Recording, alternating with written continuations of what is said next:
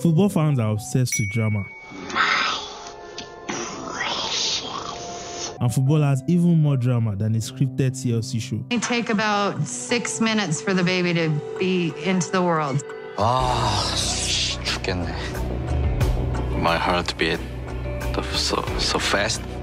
I'm just watching, waiting for the baby. That right there is peak cinema. From we day one day transfer sagas like the Mbappe to Real Madrid story that's been running for what feels like forever at this point, thank God that's over, to rich American men buying up Premier League clubs after 10 minutes on Football Manager and buying up all the wonder kids in sight.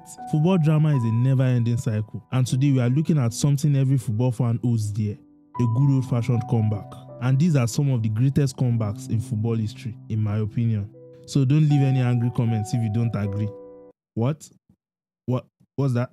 I should start the fucking video. Number 5. Lukaku shushes the haters. Look, Manchester United, yeah? They are the team that somehow finds a way to push it off when you least expect them to. They live for the moments where everyone writes them off. 12 games into Ole's reign as Manchester United manager, he was handed his first loss in a round of 16 Champions League first leg match against PSG, with goals from Mbappe and Kimpembe. They could have arguably gotten more, but David De Gea was on his best behavior.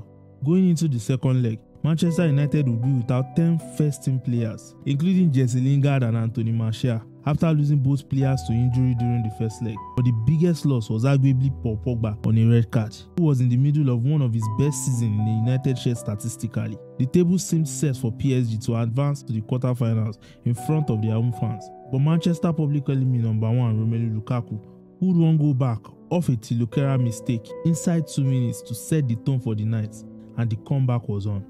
If you are wondering what the defender was thinking, I still don't know, but sub to the channel so one day I'll be able to meet him and ask him why.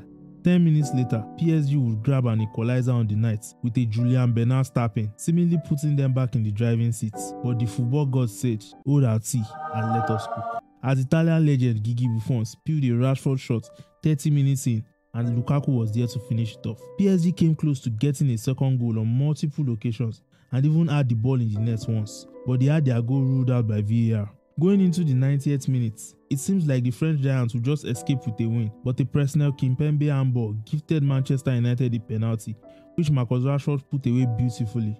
A 2-goal lead might not seem like much, but given the stakes and the number of players United were missing, I think it deserves this spot. Number 4. Corner taking quickly. This list is Champions League heavy, and the next on the list is Liverpool's incredible comeback against Barcelona during the 18-19 season. Klopp called his players mentality monsters, and it has never been more evident than in this Champions League tie. After a first leg where they did everything they could, but the ball just refused to go in the nets. I mean, how did they miss from this position? Lionel Messi and Suarez put them to the sword to put Barcelona 3-0 up after 90 minutes. Let's take a second to appreciate this Messi goal. Just pure heart. Just to run it into the net. Messi. Oh my goodness. Oh my goodness. Just when you... Going into the second leg, Liverpool were missing Salah and Firmino, part of their famed front three, and anyone would have been forgiven for thinking Lionel Messi would finally achieve his long-standing promise to the Camp Nou faithful of bringing the Champions League trophy back home. In a night that perfectly describes Liverpool as a football club, according to Jurgen Klopp, just about everything went right for the underdog as they got off to a flying start with an absolute gift of a goal after a mistake from Jordi Alba. It just seems like you need a bit of assistance from the opposition anytime you are making a comeback, because Jordi Alba also missed a gifted chance that would have surely put the game beyond doubt. The turning points would come after halftime though, as Gini Wijnaldum was subbed on. Just 8 minutes after the break, he got on the end of a trademark Alexander-Arnold cross after yet another Jordi Alba mistake. This guy was playing for a Liverpool contract. Origi and Wijnaldum are deservedly called heroes, but please, respect Jordi Alba. 2 minutes later, the 3-goal Barcelona cushion was deservedly erased with a sublime header from super sub Wijnaldum, sending Anfield into a frenzy. And then came the goal that we all know too well, corner taking quickly. And no one looked more shell-shocked than Lionel Messi. You know, watching this back, even though it was a poor performance all round from Barcelona, that never give up mentality from Klopp's teams are just what makes them dear to my heart. Number 3. Aguero! According to Mark Ogden of ESPN, this was a moment that defines the Premier League era, and it's hard to argue with that. It's a goal that every football fan around the world knows by name. Going into the final day of the 2011-2012 season, Manchester City and Manchester United were tied on points, but City held the advantage on goal difference, needing just a win to confirm their first Premier League trophy in 44 years. On paper, it seemed easy enough. City were facing a relegation-threatened QPR, but on the pitch, it was an entirely different situation, as City found themselves down 2-1 against 10 men going into extra time, while Manchester United players held the belief that the Premier League trophy was as good as won. Just another day silencing the noisy neighbours after they did their part with a 1-0 win at Sunderland, courtesy of a Wayne Rooney goal. City needed 2 goals in 4 minutes of extra time, and even the most optimistic of City fans were losing hope. But come the 92nd minute, Edin Dzeko grabbed the equalizer from a David Silva assist, and the stage was set for Aguero to grab the most iconic Premier League goal of all time and hand the citizens the Premier League trophy. Aguero! Staggering! Just staggering! Number 2, the miracle of Istanbul. One of the most exciting Champions League finals of all time. Milan were considered as the clear favourites going into the final, with a star-studded squad that included players like Kaka, Seedorf, Pello, among other legends. I'm looking at the starting 11 right now, and I burst out laughing. What a joke. How do you be in a starting 11 of just football legends? Every single position is filled with legends.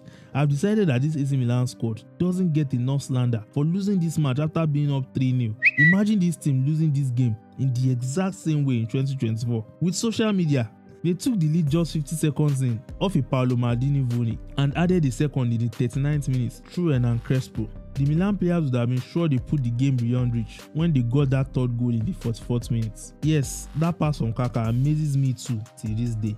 And it was Gerrard that answered the call and started the comeback with his 54th minute header, urging his teammates on as he ran back to the halfway line. And just 2 minutes later, Vladimir Smicer had the ball in the nets, but Liverpool weren't done just yet.